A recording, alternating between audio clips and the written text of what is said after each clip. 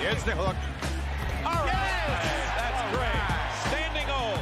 A little bit of mix of both. Not quite a flop warning, but it looked like he got Jalen in the wrong spot. And pass intended for Alp, intercepted, stolen here. 1-on-2, and Hayward's able to split that double team and lay it up and in. And Morocco got and Jason Goldenberg. From the elbow, the catch, the fire, the make. That's 2 in a row for Hayward. And always good. The Rockets had 2 good days of practice that they were able to get in, and that'll count, plus the foul. Hayward will shoot 1. Into Hayward.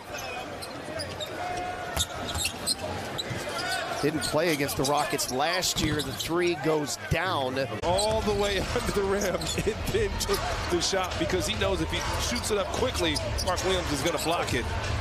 Pretty tough catch there by Williams, by the way, in traffic there as he was able to score. Mark Williams still having to figure out the position defense. That's a bad turnover there. Maladone takes it away from Green. And there's Hayward to follow the miss. Or roll head on the rim. He ruins the spacing. Turn around from that short corner for Hayward just a few moments ago. That lead has evaporated in a hurry. In a hurry. Somebody's got to guard Gordon Hayward, though. He's hit a couple of big threes here to at least keep the Hornets at arm's length. Rozier, tough finish. That's 20 for P.J. Washington. Hey, P.J. Washington can play. I love the pace that he plays at. You can't really speed him up.